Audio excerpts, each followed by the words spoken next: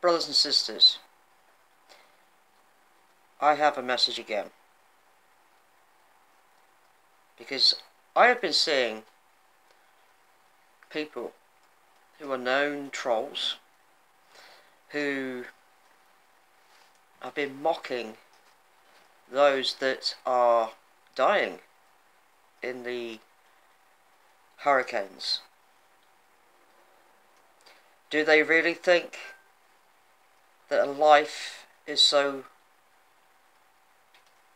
useless? Do they think that that life doesn't affect those that have just lost that person? Laughing at what we are trying to put up in order to try and warn people, in order to save lives, is so wrong. What are you like as a person? You must be so evil inside. That is so pitiful behaviour. It is wrong, and you know it.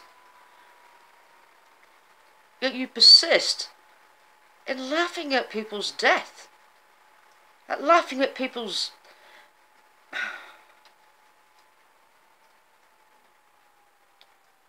you're laughing at their expense. You are so demonic in your behaviour. Isn't there any kind of core of good within you that you have to do this? And to drag people down? People, though, are now waking up to you. They are now realising the Messiah is here. And that they shouldn't have even bothered to listen to you in the first place. You have dragged so many people down, you have got their blood on your hands. Enough is enough. We all know where you are going to, and that is the pits of hell. And several of us are going to be sitting on the sidelines with our popcorn, watching you burn. So, are you proud of yourself? Because you're pathetic. Laughing at people dying is so wrong. There are many people in California and other places now that's got these fires in America.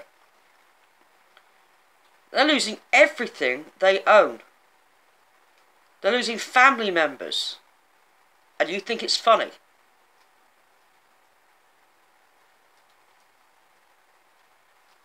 Shame on you. You're pathetic. And talking about patheticness is the way that people seem to think that HAARP or Bluebeam have things to do with the storms. They're even accusing Trump, for goodness sake, of creating these storms. But the truth be known, it is our Lord who is giving these storms, because it's the chastisement of Babylon. Read your Bible. He's come with a two-edged sword, not to hand out hugs. And like I said, think of this. In the ancient times, there were storms. Storms brought on by the Heavenly Father. Yes, the plagues brought on by our Heavenly Father. There was no such thing as Bluebeam, HAARP. Think about it. They use natural events to chastise those who are ignorant, those who are stupid and are blind. And he's doing it again. Now, in modern time. And you think, ooh, blue beam. Ooh, harp. Rubbish. All you're doing is showing your ignorance and your stupidity by thinking these things. And Satan's got you so blind you think it's right. Time to grow up. You need to grow up. You need to spiritually mature. And saying things like harp or blue beam is not showing your maturity. It's showing the complete and utter opposite.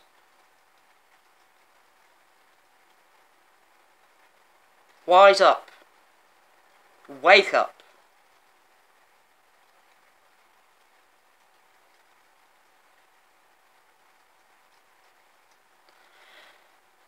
You'll see what's coming.